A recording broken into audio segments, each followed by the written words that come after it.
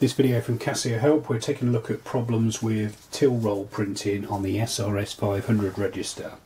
So on this machine we've got it set up in the reg mode, and when we process a transaction we get a receipt printout, but it's printing out blank. There's a couple of reasons why this might be happening. So in this instance it's because I've got the incorrect paper loaded. The SR-S500 has a thermal receipt printer, which means that you have to use top coated thermal paper till rolls.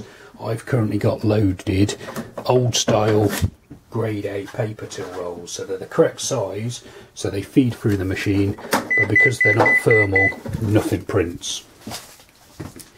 There's another way you can have a problem with the paper printing blank, and that's if you load the correct paper the wrong way round, as I'm doing here. So this time I've got my thermal paper till rolls loaded. When I process a transaction I get the same problem. I get a receipt printout, but it's totally blank. The reason why this has happened is that the paper's loaded the wrong way round. So the thermal till rolls have a thermal heat sensitive side which needs to come in contact with the thermal print head.